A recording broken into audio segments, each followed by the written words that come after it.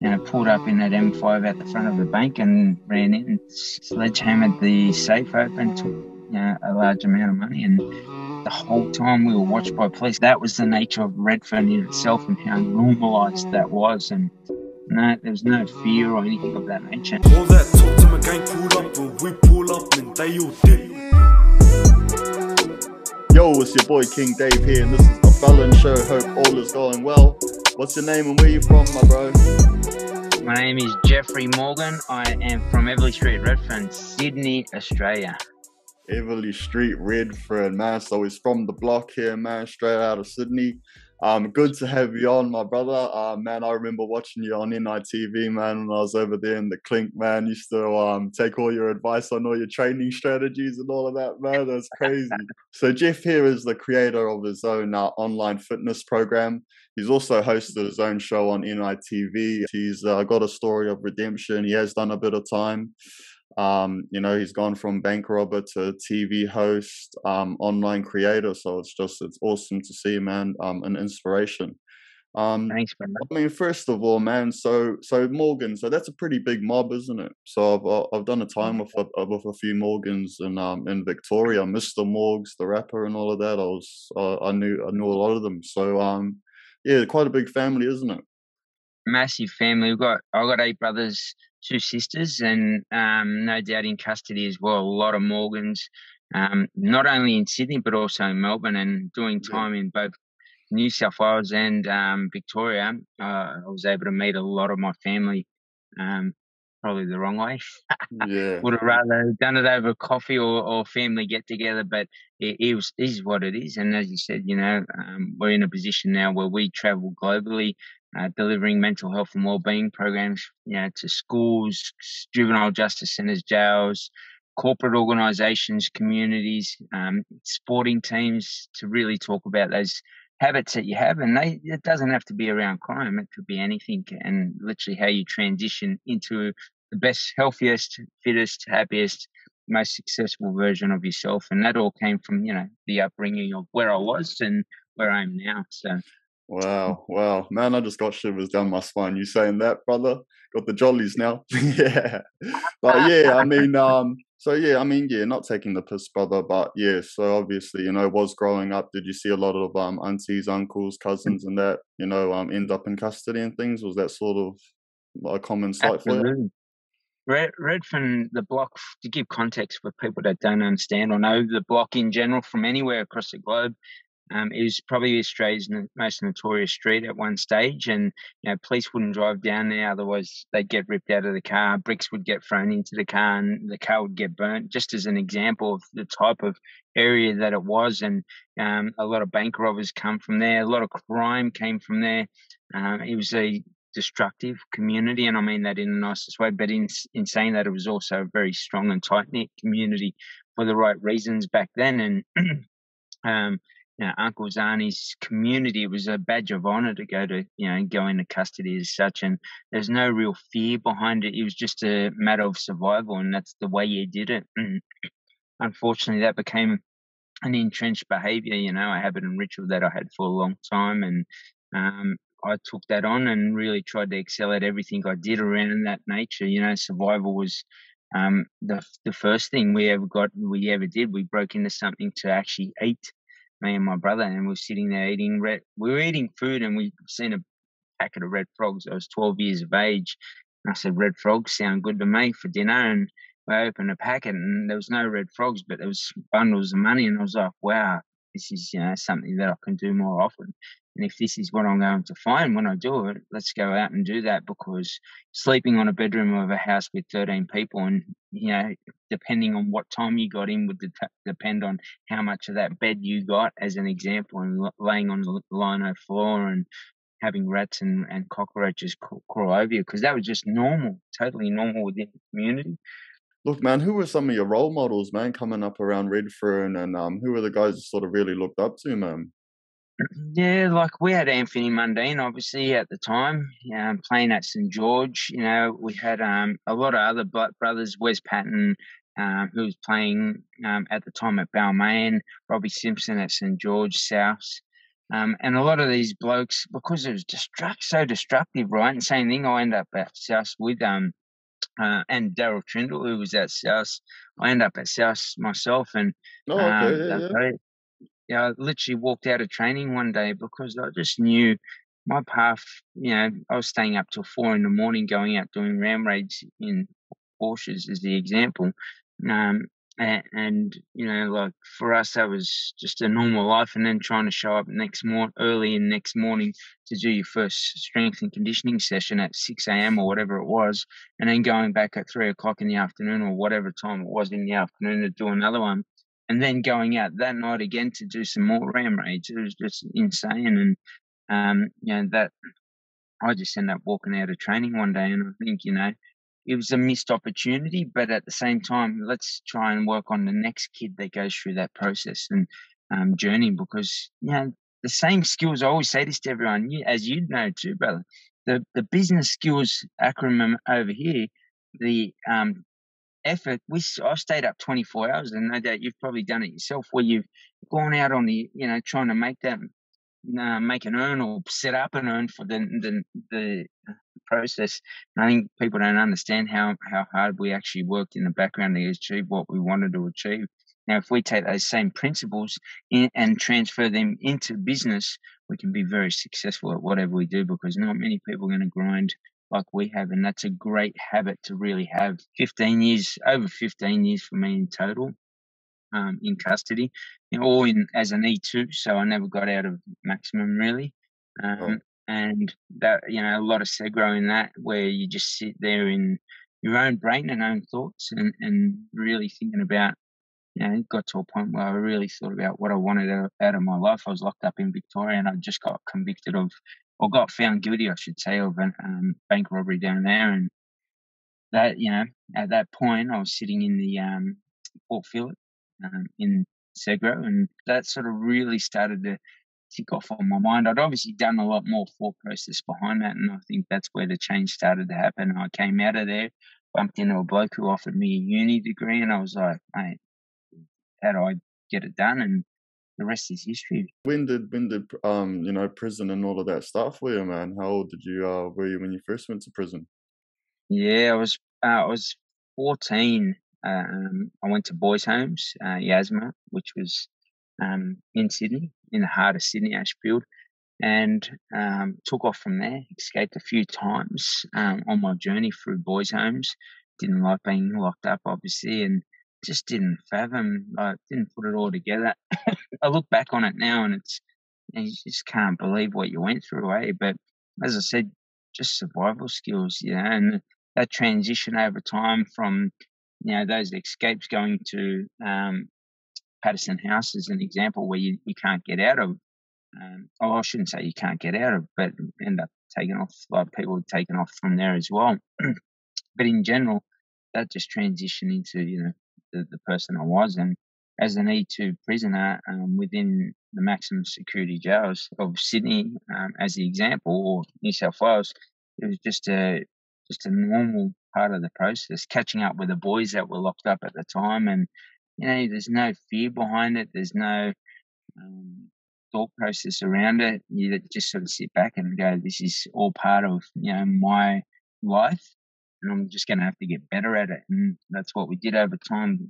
Things started out from, as I said, breaking into for survival to eat, to a life of, real high-end breaking inners, thinking about warehouses, taking huge amount of stuff, like that could be there as an example, through to, and the stuff I'm talking about I've been charged for, to stealing Porsches, ram raiding at nights, being known as that crew, and then transitioning into bank snatchers, snatching money off counters as an example. And people just can't even fathom me doing that. But that was just the survival skills into bank robberies itself. And that transition, it was just so smooth. So when I say that, I don't say that with a big head or anything of that nature, but to think about a person that goes through that transition and doesn't think about it, and has no fear of being shot or to anything of that, mate, it's just insane. To sit out the front of a bank knowing that you're about to do something, or just pulling up and running in, like nothing matters. It's crazy. After the last one in Melbourne, we were being watched. And we got to a point where I said to him, "Hey, I think I've seen this same car twice over." And the boys are like, "Mate, you're tripping out. Stop worrying about it." And I'm like, "Mate, I'm telling you, pulling into this driveway. The car even pulls into the driveway down the end of these villas." And I said, "Mate, told you we're being watched. Let's call it a day. We'll get done for the car." And no, went ahead with it the next day, and pulled up in that M5 at the front of the bank, and ran in and sledgehammered the safe open, took a large amount of money, and the whole time we were watched by police. Come out, got chased by a bloke on a motorbike, and I kept saying, "Mate, that bloke rode too well. He was a copper, I'm telling you." And no, you're tripping out. And next thing, we get back to the hotel, we go into town and we do some shopping in Melbourne, like nothing's happened, and we're in Foot Locker, and all of a sudden, the old man in black come in, running in, and down on the ground in front of everybody. And that was the last time I was arrested, And what year was that? That was 2003. So 7 years for that. Yeah, 10 years with 7 on the bottom. So for those that don't know, you serve 7 years, and then 3 years, depending on how good you were. Obviously, for me, I was doing my bachelor's, and my head was down and ass was up, working, to create change. But to look back on something like that and just think, we knew we were under surveillance, and we were very lucky at the time. We looked at another bank, so they'd set up at the other bank, and next thing we were robbing the other bank, and we're just lucky that we weren't where they'd set up, because we would have walked out to a bunch of police.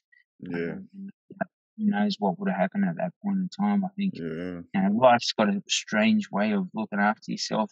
$50,000 was unaccounted for from our robbery once they recovered the money, because obviously they arrested us at that point in time. And the old, don't say anything. Even they wanted to know if the police were corrupt, and we were just like, "Mate, we don't know what you're talking about."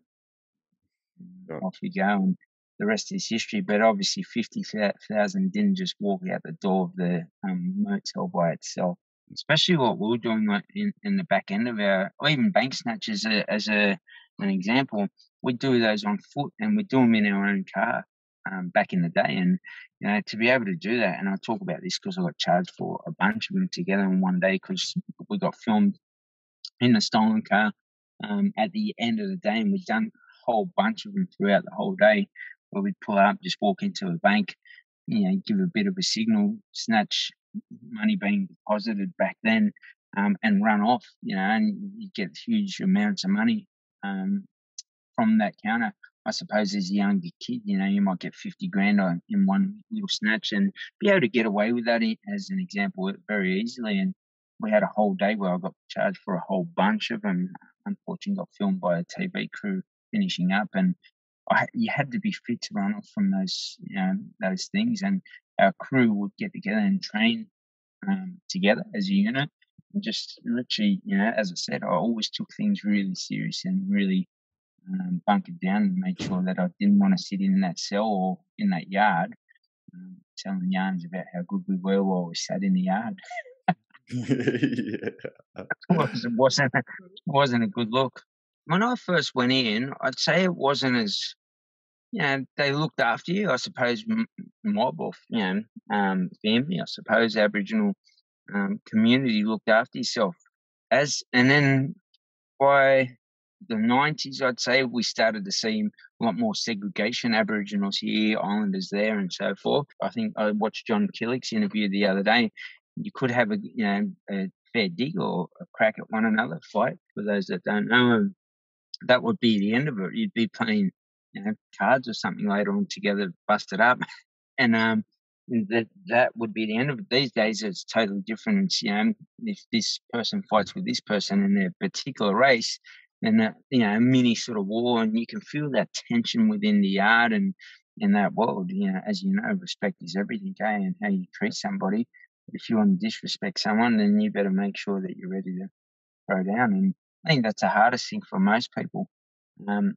finding a good balance when they first go in, and I was able to do that because our community, the Aboriginal community, really looked after one another and told me what I should or shouldn't be doing, and that made it an easy transition. I came straight out of boys' homes. I was still in boys' homes actually, and same thing. I took the rap. Someone had walked past and thrown a little sticker pot, $20 sticker pot, and I'd caught it and kept walking the other way. Right, he was getting taken up to be searched, and they realised that once they searched him, he didn't have it on him. He must have gave it to me somehow, and then grabbed me. And as I walked into the thing, they wouldn't say anything, got convicted of it, and I was 18 at the time. I didn't realise, and they took me straight from boys' home to Long Bay. I served 3 months, and then went back to boys' homes to serve out the rest of the time for those bank snatchers that I spoke about before.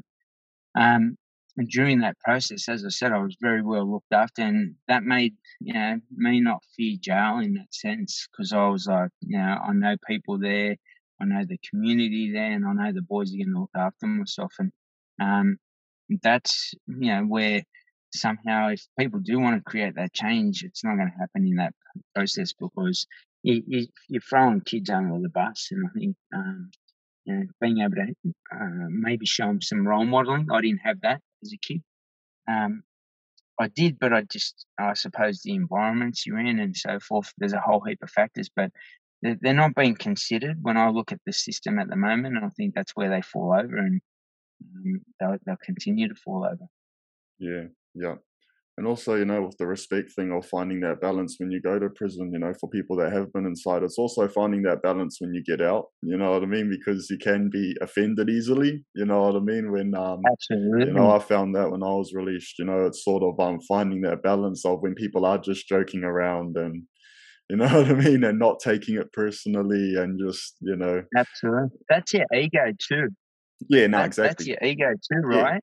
brother. And Yeah. and as in there, if someone attacks your ego, you got to stand up, because if you don't, then you're looked upon as being weak. And as you said, once you get out, if someone hits you in the same posse, which is your ego, you're gonna bounce out, and people are like, "Oh, whoa, man, that's quite joking," and you're like, "Mate, don't if you want to stand up and put your chest out, I'll put mine out just as loud." And people do freak out by that, and I've learned over time how to curtail that and really pull my head back in. And I think I did that even whilst I was in custody, and I'd just be able to deal with people in a different way and still show them, hey, look, I'll stand up for myself, but at the same time, we can come out of this better. And I think that being a delegate, as an Aboriginal delegate, as an example, within the jail system, helped me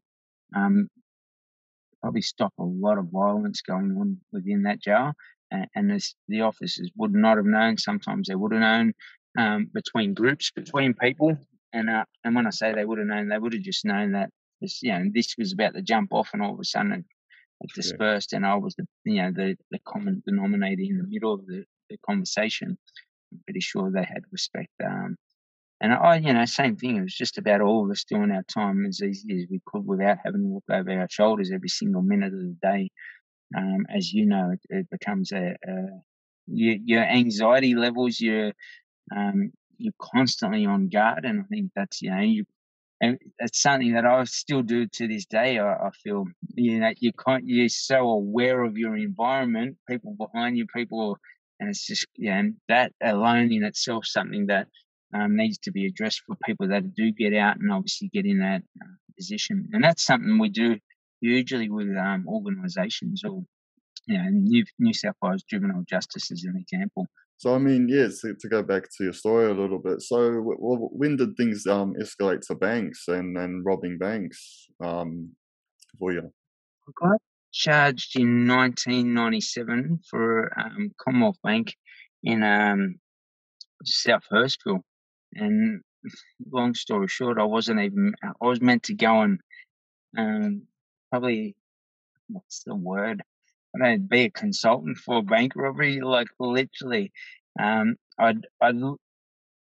gone out that weekend and I'd partied quite hard, and I was pretty damaged. So I was like, "Look, man, I'll tell you how it goes down and what you should be doing." And they pretty much begged me, "Please, but just come sit in another car, but just tell us the whole way and describe it all." I said, all right, I'll come with you, but I'm going to sit in the car. And I had the bloke's missus, as you know, a bit of a cardinal sin as well, bringing the missus along. But I was in another car, totally not near him the whole lot. And I'd given a fake name to her, and I was just like really wary about it all. But I was a bit seedy, and they want to kick me a bunch of money for helping them out. And then next thing you know, they're like, mate, we don't know how to get it open. Can you come in quickly? So I pulled the shirt over my head, ran in, wearing the same clothes that I'd left that day. No We way. came out of it. Yeah, well, just stupid. I was in shorts and a T-shirt. I pulled the thing over my head, done my little shirt up, so you could only see the slit of my eyes. But it didn't matter. I was in the same clothes. And because of what we did, we were constantly under surveillance. Honestly, I reckon like there was a 10-year period where I don't think there was a day I didn't see a surveillance unit. Then, even then you get so paranoid about every car as well, and it just becomes a really heavy toll on the brain constantly. And come out of the bank, I went into the safe. We smashed open the safe. We took the money, and when I came out, because I looked, two blokes were standing there. He go, mate, you gone now? And I was like, what do you mean I'm gone? He goes, your mate to the left. I said, mate, if you don't move out of the way, I did what I did, got out of the bank, got to the car. The car wasn't starting. They hadn't put petrol in, brother. The car was empty on petrol on a bank robbery. So it was just a schmozzle of a day, and we ended up taking off, and we got to a position where people said, jump out, let's jump out now. And other people were like, no, stay in. And and then I stayed in. A couple of them jumped out. Unfortunately, we were talking in the back, I was in the front. I was talking to the bloke in the back. Next thing, mate, I looked up, the bloke was speeding. I said, slow down, mate. We got away. It's all sweet now. Once we just park the car and go from here. Next thing I look up and I go, hey, mate, you're speeding, settle it down. We don't want to bring attention. Highway patrol goes past, does a U-turn for the speeding offence, and the rest was history, man. And served 5 years for that in 1997, and got out in 2002, and went on a little rampage, and back in 2003 for the 7 years. So I served 12 years really quickly and consecutively, unfortunately. Wow. So that was when you went to Melbourne. What took you down to Melbourne? More just to obviously, I don't know, like I suppose just trying not to be seen as much. I think in Sydney we were very well known for what we were doing, and our MO, and we were using, in their words, not mine, high performance vehicles to get away, and whether it was M5s, AMGs, or something of that nature. It became very obvious that there's a particular crew, and then the area started to become, it was one of the most notorious areas. There was bank robber after bank robber, and people would literally come down there and meet up just to go out and do a bank robbery. And it's insane when you think back to something of that nature. People that came through the system, and you heard their stories, and hence why I'm able to talk about that, that they'd been charged for. They'd all meet down at Redfern. It's just insane. Everyone would come down. People would meet for coffee. We'd meet for bank robberies or criminal offences. And I think that was the nature of Redfern in itself, and how normalised that was. And no, there was no fear or anything of that nature. And over the years, no doubt, people got damage, whether it was by police, security, armour guard officers, being shot, some unfortunately not making it through. And you hear the stories, and it's just, you still go out like nothing was going to happen. It's just a normal day of, your work day, your working 9 to 5 working day. And I think when you look at it like that, it's just insane that we can be built that way. But it's just because a byproduct of that environment and that survival mode comes on. All right. So you've ended up in Melbourne, getting caught for well, how long had you been out of prison by that point? I think I was out a year by Right. that point. Mm-hmm. About a yearish, and went back into custody, unfortunately. And that same thing. I didn't need to go down there at that point in time, but a couple of the crew came past, and the rest is history. We ended up down there, and it was just there was so many signs not to do some stuff from the get-go, and continuously knowing that we were being followed was one of those. And it was like, mate, we're 100% under surveillance. And like, we're in Melbourne, sweet, nothing, no coppers know us here. And I said, mate, all I have to do is pass on the information. I'm telling you, we're being followed. And there was, I could to this day, a green Calais with bird shit on the back window. And I was like, mate, this Calais following us, and it's got bird shit on the back window. I've seen it twice now. Like, you're tripping out. And we've seen it, pretty far distance. And I said, here's that same Calais. I bet you it's got bird shit on the back. We drove up the back of that villa, as I spoke about, and we still went out and did it. We still went, and we got to the car, and there was a van with black tinted windows. And I said, boys, listen, this, I think it's time to call it off. We'll go down for the car and whatever else. I'm happy to do that, but I just reckon we're under surveillance, and I think it's time to call it. And I think, just getting out of Sydney, thinking that we were going to be not as known or not as seen, was the idea behind it. But from what we now know from the get-go, we were under surveillance, and they knew that we were there, and they had us on camera at the hotel. They had us on camera.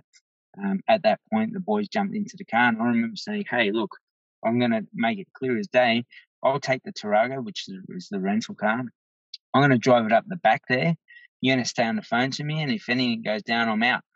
I'm going to, hit the fences. And they were like, yeah, sweet, man, we'll take the car. And sure enough, at trial, that van had a camera in it, and pictured both of those jumping into the actual M5 just before the robbery, and the rest was history. They had to plead guilty straight away. I pleaded not guilty because I wasn't in any of the pictures other than being at the hotel, and I said I'd only gone there at the hotel, and they dropped me off at Toorak, which was seen on camera. But I got convicted because that van I spoke about, I parked at a point, and they filmed me from a distance, and it was like a man in the desert. But I'd thrown the jacket that I had on, and same thing, right? Came down to the old clothing again. I grabbed the jacket and I threw it in the back seat.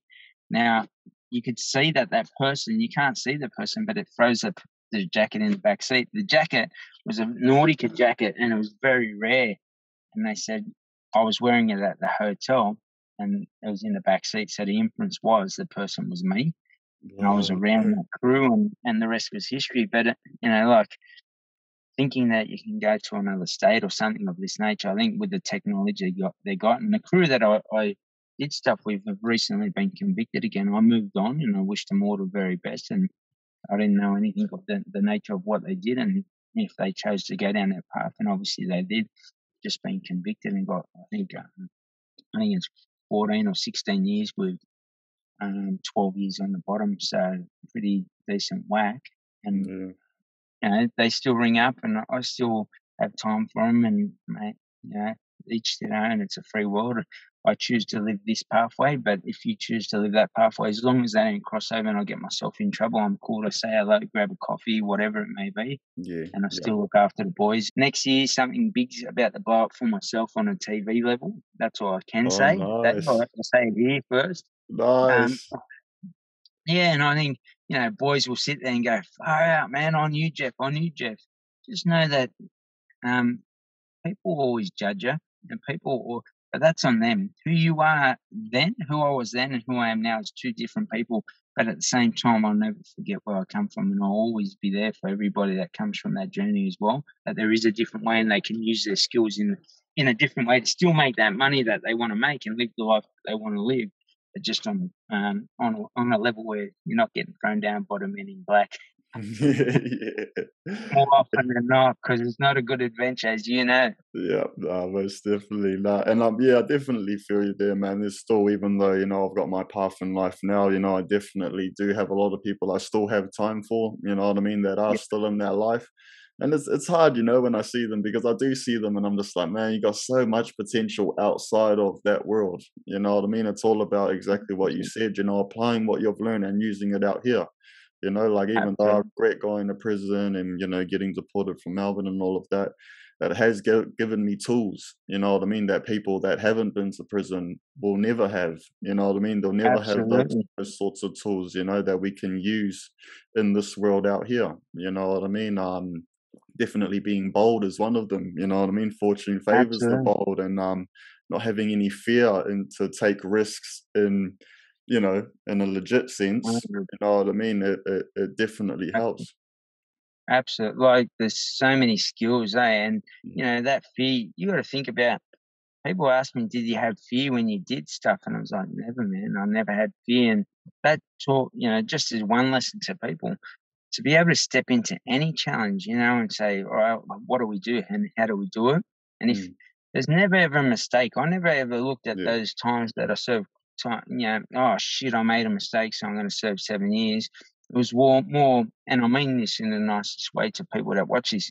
What was the lessons I learned to be better at the next opportunity when I do rob the next bank, as the example, in that mode? And the same principle applies with anything within life. It pops up all the time. Hey, you've got a record, and I'm like, mate, who I was then and who I am now. That's on yourself. If you want to judge me, I'm not.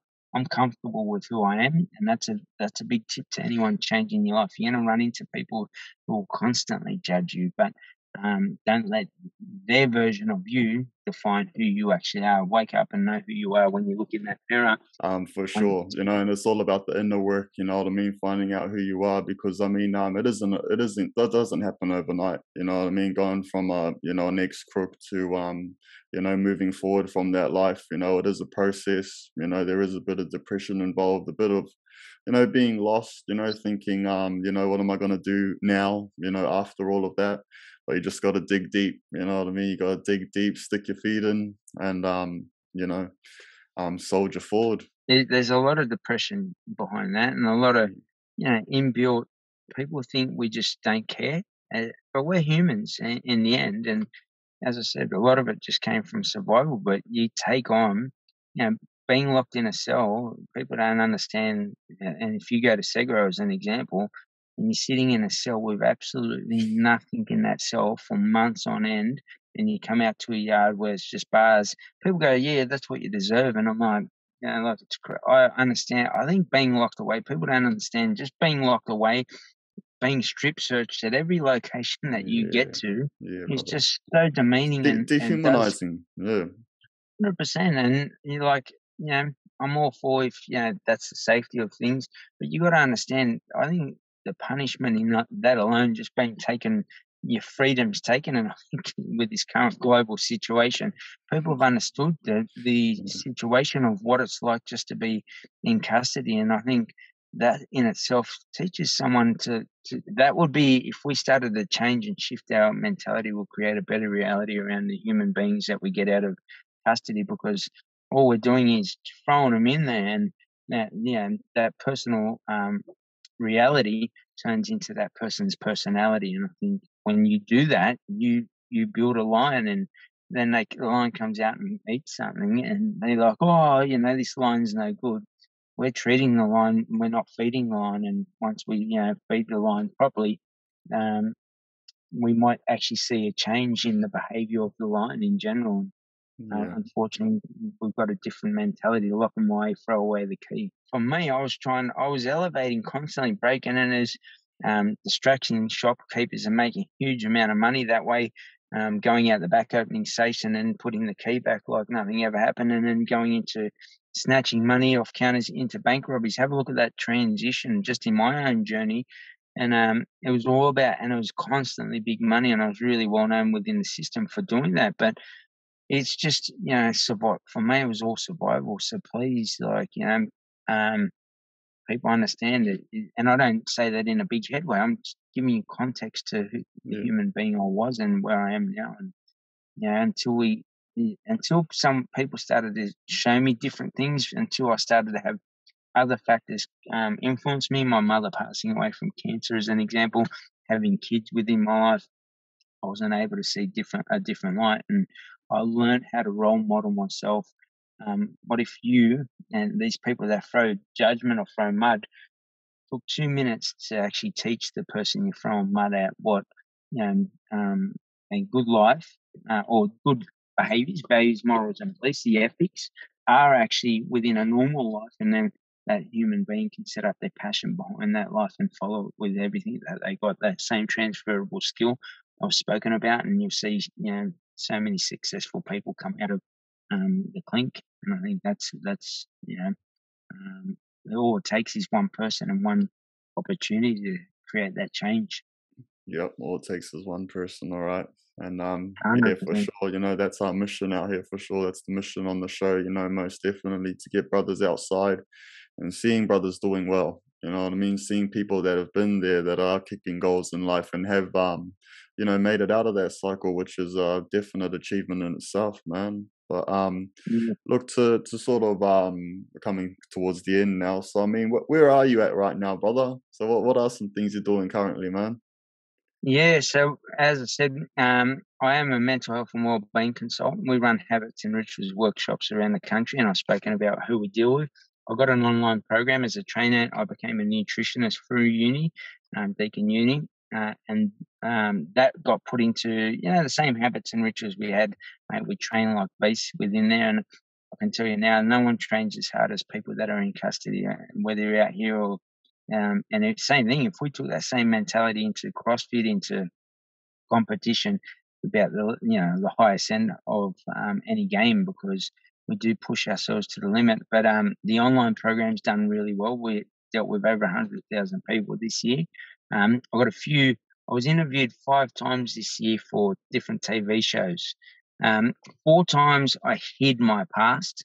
The 5th time I went, F this, mate, I'm just going to tell them, because they keep finding out and they knock me back. So I spoke about it this time, said, hey, here's who I was, here's who I am now. And looks like that's about to take off, and next year everyone can see. I'll give you a bit of a touch of a hint. The most athletic version, the most determined version of myself, really go at it. And, that from the bottom of my heart inspires other people to believe and achieve anything that they want in their life. And you don't have to go down the path of crime. Obviously, the show's about the redemption stories and or the stories of those that have been in custody. And I think anyone in any point of time in their life, you can take the same storyline of struggle, hardship, whatever it may be, trauma. Had plenty within my life, and really start to create that change for yourself. But you control you. So until you stand up for yourself, you're never going to get anywhere. And on the back end of that, we've got some huge things coming in 2022, and we're doing some really big things around community projects. And I've got one big thing I want to do is a world record. I really want to give that a crack. Oh, okay. Yeah, so it'll be a huge community project. That's all I'll say for now. Nice. It's in the pipeline, and things have been going. And same thing, I'd love for people that know me, and those that know me from the area know that I was that person, and I am striving, and it's changed so many lives on that journey. And hopefully, for those that do watch your podcast, it can change their life, even if you haven't been on that journey. But just to get out and stop making excuses and make sure that you control you and get it done. Yeah, for sure. Get it done. No excuses, for sure. Um, Yeah, Jeffrey Morgan, man, much love, brother. I'll leave your Instagram in the description below too. So go follow him on Instagram. Keep your eyes on his journey. He's got some big things coming, a few exclusives next year. So can't wait for 2022 for you. Absolutely. Look, brother, I've enjoyed this chat, man. Thank you so much for jumping on, and wishing all the best for you, brother. Mate, thanks for your time. I really appreciate it. And honestly, from the bottom of my heart, brother, if I'm ever in New Zealand, I'll look you up. Oh, brother, I got you, brother. Yeah, and it'd be great to catch up. And your Instagram handle is Jeffrey Morgan Lifestyle Program, isn't it? Correct. And same website's pretty much www.jeffreymorgan.com. JEFFREY. Awesome. All right, much love, brother, and we'll talk soon. Much love, brother. Thanks for your time.